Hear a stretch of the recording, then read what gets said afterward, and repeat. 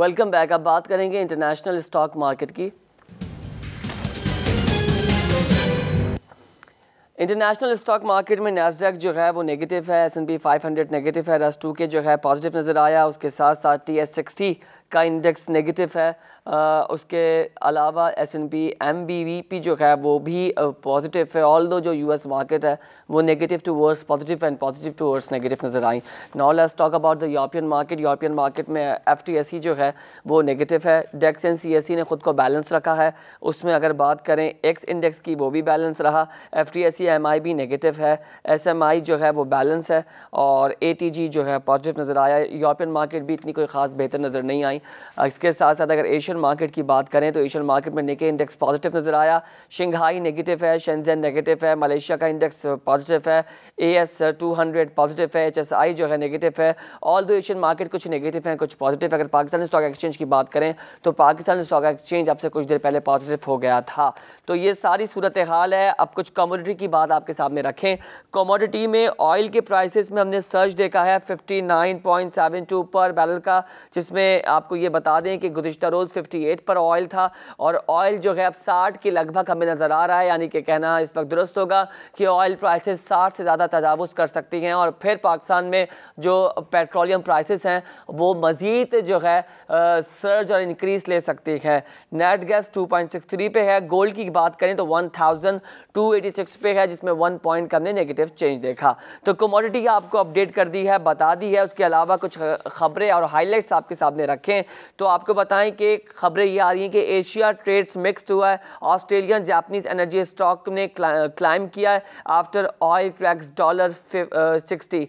तो ये एक वजह बनी। Oil prices rise अंडरपिन्स Canadian dollar grain back steady, ये एक इशू है। Oil prices slips away from 2015 high but marks remains tight. अगर गोल्ड की बात करें तो gold हॉवर्स below 3 week high and firm dollars. Stock close lower as Apple false 2.5 retail stocks climb, ये भी एक वजह बनी है। Dough and S&P 500 post 5 week winning streak after Trump sign tax bill. Taxation bill के बाद डो इंडेक्स और S&P 5 index में हमने देखा कि 5 जो हफ्ते हैं उसको उससे बहुत ज़्यादा इंप्रूव होता हुआ देखा। FTSE closure lower in short session. Spanish bank false as with कॉल्टेनिया election. Let's see election का इम्पैक्ट कितना आता है। और US Treasury yields rise after home sales hit decade high। तो ये वर्ल्ड मार्केट की खबरें और हाईलाइट्स हैं जिसकी वजह से तमाम तक ग्लोबल मार्केट्स की इक्विटी जो है फ्लक्चुएट कर रही है, वो आपको बता दी है। अब कुछ मजीद बात करेंगे पाकिस्तान में जो है FDI कैसे आएगा। पाकिस्तान में इंटरनेशनल लेवल की अगर सरमायाकारी का आप आंसर देखना चाहते हैं तो उसके लिए क्या इक़दाम किए गए।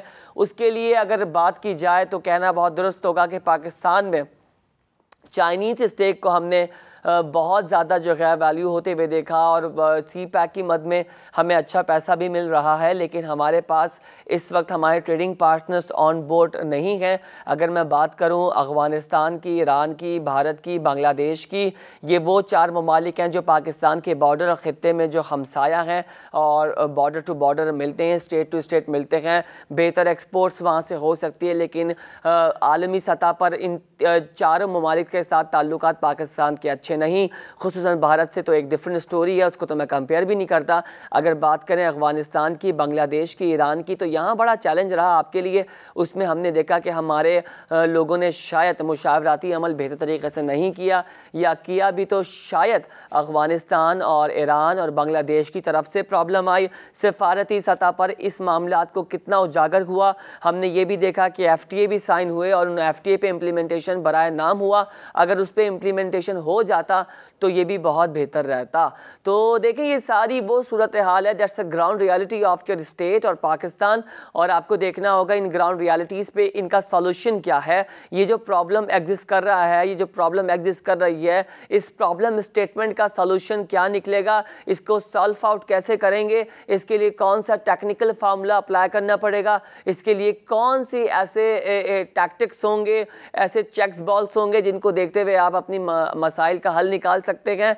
अभी हम ये देख रहे हैं कि चीज़ें बेहतर होते हुए नज़र आ रही हैं, वो इस हिसाब से कि कुछ डेवलपमेंट पॉइंट ऑफ व्यू से चीज़ें मुस्बत हुई हैं, लेकिन अभी भी पाकिस्तान पे सबसे बड़ा प्रॉब्लम रहा इंडस्ट्रियलाइजेशन की ग्रोथ, एक्सपोर्ट्स का घटना और पाकिस्तान की कर्जों का बढ़ना। ये 3 एक्सपेक्ट और फैक्टर्स हैं जो पाकिस्तान की इकोनॉमी पे कदगन सी लगाए हुए हैं। हम ये देख रहे हैं कि एक्सपोर्ट्स मुस्तकिल डिक्लाइन और पाकिस्तान में इंडस्ट्रीज़ की बल्कि डी इंडस्ट्रियलाइज होता हुआ स्टेट को हमने देखा और एक्सपोर्ट ना हो सकी because of production, less of production because of high numbers of tariff जो कि आपके कमर्शियल यूनिट में एग्जिस्ट कर रहे हैं। तो ये सारी सूरत हाल है, आपको पता है, ढकी छुपी नहीं है, इसमें कोई दो राय भी नहीं है, इसमें कोई गैर मौसर बात भी नहीं है, तो ये आपको बहुत बेहतर तरीके से पता है। तो ये सारी वो सूरत हाल है जो हम आपको अपडेट कर रहे थे। साल ख़त्म हो रहा है, हम देखेंगे कि चीज़ें जो है उसके नताइज मिलेंगे हमें। इक्विटी तमाम तरह इक्विटीज़ के रिजल्ट्स कंपनी से कंपाइल करना शुरू कर दिए गए। फर्स्ट क्वार्टर 2018 का फिस्कल ईयर का रिजल्ट भी ऑलरेडी आ चुका है। तो अब देखना ये होगा कि जो आपका फिस्कल ईयर 2016-17 का प्रीवियस ईयर का डेटा था क्वार्टर का, उसको कंपाइल करके फिर 2017 का पूरा आउटलुक हम आपको हर सेगमेंट में इंशाल्लाह बता देंगे, क्योंकि कोशिश हमारी ये है कि बेहतर से बेहतर जो है रिसर्च आप तक पहुंचाकर उसको इंटरप्रिटेट कर कर और सामने प्राइमरी डाटा भी रखकर आपको बता दें कि भाई इस साल 2017 में ये हुआ है जिसकी वजह से ये इम्पैक्ट आया। तो क्राइसिस का साल रहा और इस साल हमने ये भी देखा कुछ अच्छे मेजर्स भी हुए, लेकिन वो मेजर्स इतने ज़्यादा कवर नहीं हुए जिस हिसाब से नेगेटिविटी हमने बहुत देखी। पॉलिटिकल नॉइज़ को उभरते हुए देखा, खुसूसन पनामा उसकी इन्वेस्टिगेशन ने पाकिस्तान की मईशत को बहुत नुकसान पहुँचाया, इसमें कोई दो राय नहीं है, इसमें कोई गैर मौसर बात भी नहीं है। लेकिन अब देखना ये होगा, ये सारी चीज़ें हो चुकी हैं, that's past event which we discuss today और इन द फ्यूचर, क्योंकि इसलिए कि उसकी ही वजह से आपने देखा कि कितना नुकसान उठाया। कोशिश ये करेंगे आपके इम्प्लीमेंटेशन हो अच्छी चीज़ों पर और उसको डिस्कस किया जाए, फोरकास्टिंग करके कि जी अगले जो प्रोजेक्ट्स लगाए गए हैं उन प्रोजेक्ट्स में क्या काम होगा, कितना फंड मिलेगा, उसकी यूटिलाइजेशन और मैक्सिमाइजेशन के लिए नंबर्स क्या होंगे, कितना एम्प्लॉयमेंट पाकिस्तान के सिटीजन्स को मिलेगा, ये चीज़ें बहुत ज़रूरी हैं।